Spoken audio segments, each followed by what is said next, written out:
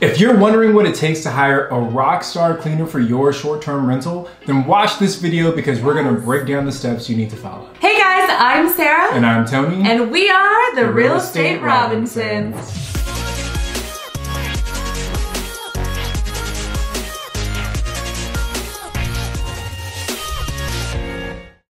I got to sit down with our amazing cleaner, Casey, and ask her all the questions you need to know on how to scout for that perfect cleaner, what expectations to set from the get-go, and so much more. But just want to point out, so sorry for the awful quality of the video. We're still learning. Yeah. We didn't know what white balance was, no so sorry. And Casey keeps walking out of the shot, so she was a little bit camera shy, but here we go.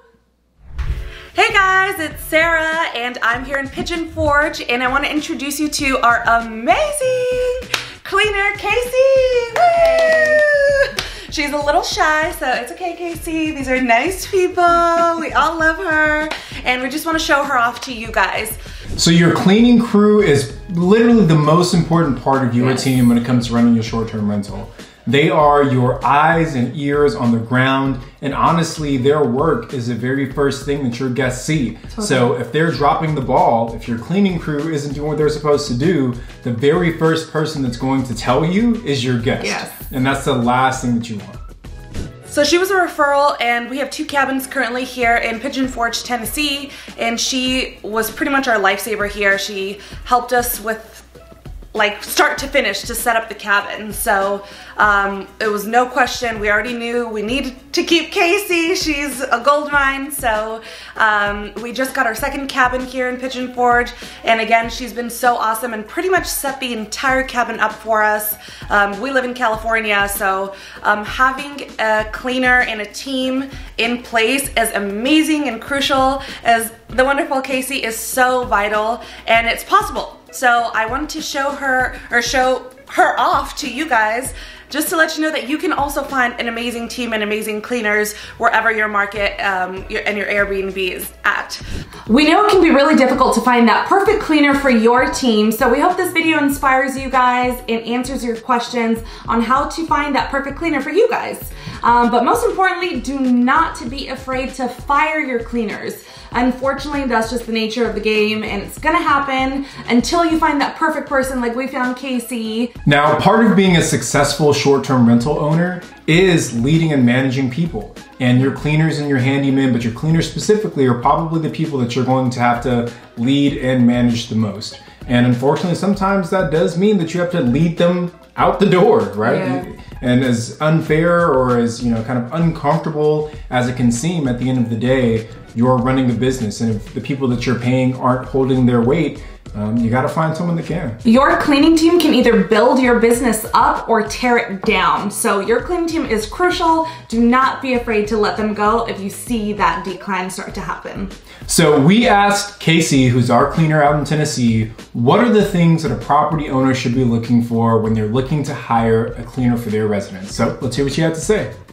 My biggest thing would be, I don't know, just definitely get references on your cleaners for sure. That's like the biggest thing. Definitely references would be my first. References? Oh gosh.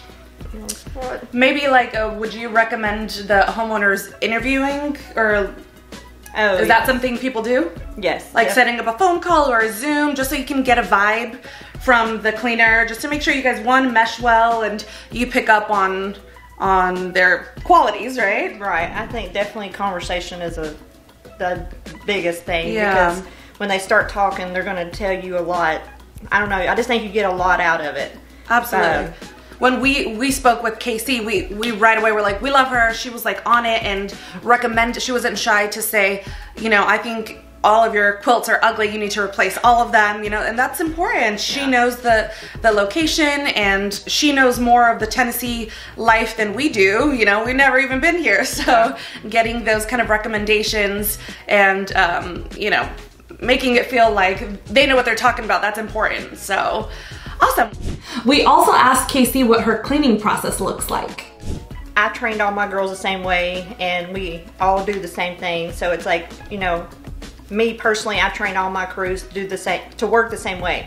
You start at the top, then the bottom, then your wherever your exit door is where you stop. Okay. So we are pretty much trained the same way. You go from one corner of the room all the way around in each room that you're in. So that's how we...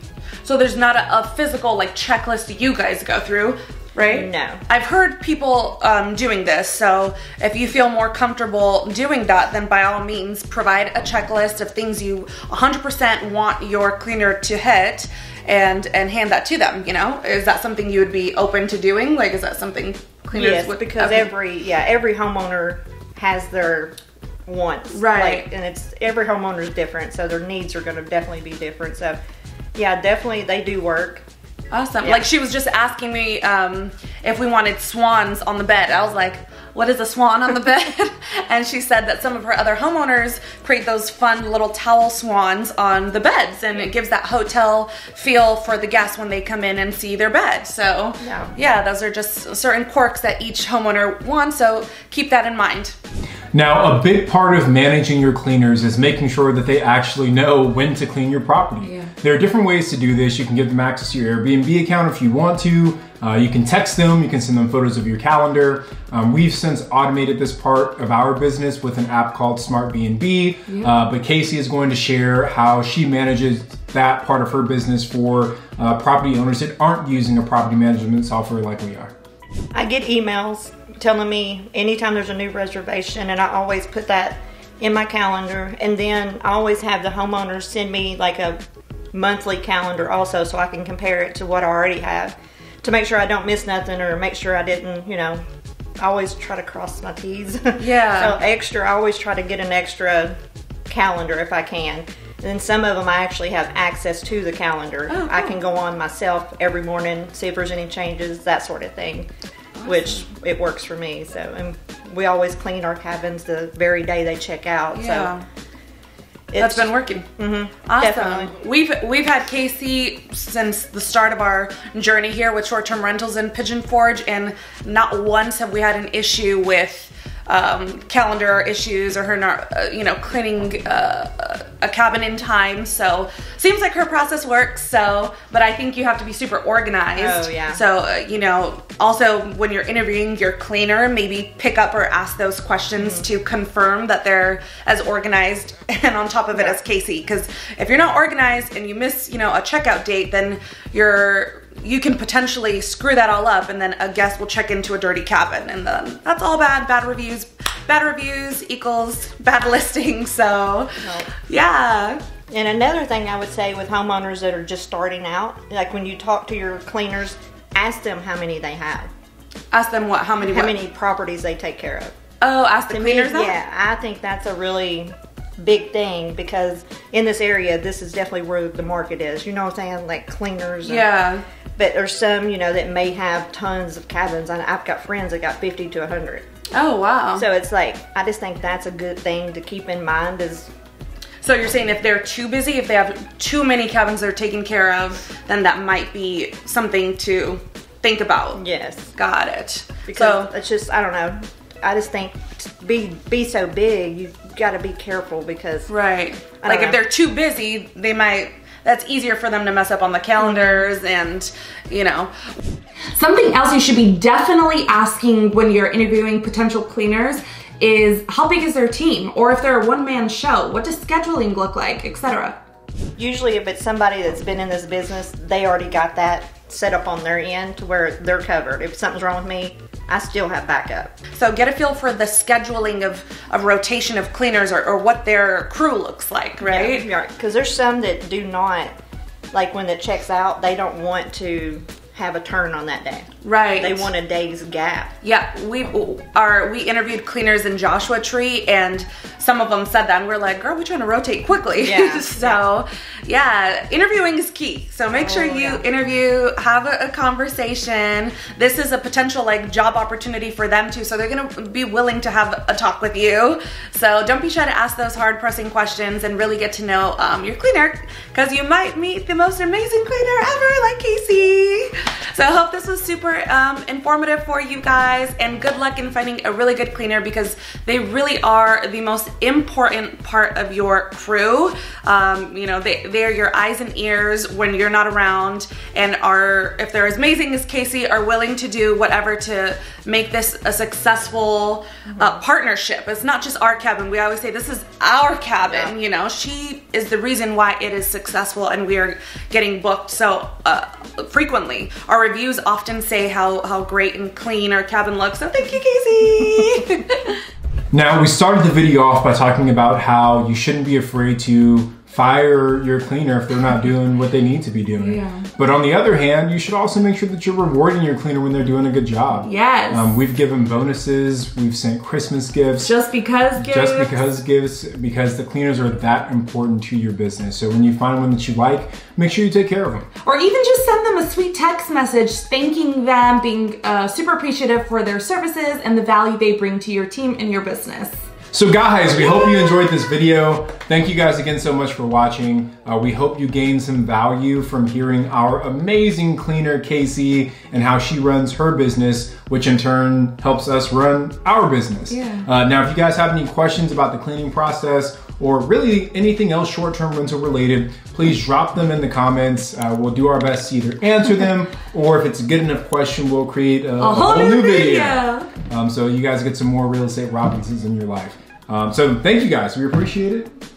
Again, shout out to Casey. We love you. We appreciate you so much. You are a huge reason why we've been able to be so successful in Pigeon Forge. We love you. We love your team. Thank you. And to those investors watching, take a note of what I just did. Give your girl a shout out. Thank her, love on the team, because like Tony said, they are crucial to the success of your business. So guys, if you haven't yet already, please subscribe to our channel. Smash the subscribe button, smash the like button. We're not sure what else people say on YouTube, but we appreciate it. I think as we're recording this video, we're at 995 subscribers. So we'll be super excited when we get to 1,000 and cross that threshold. So we love you guys, we thank you guys, and we'll be back in the next video. If you want to learn more about our business, make sure to check us out on alphageekcapital.com or follow us at Tony J. Robinson, at Sarah Rad, and we'll see you on the next one. Peace.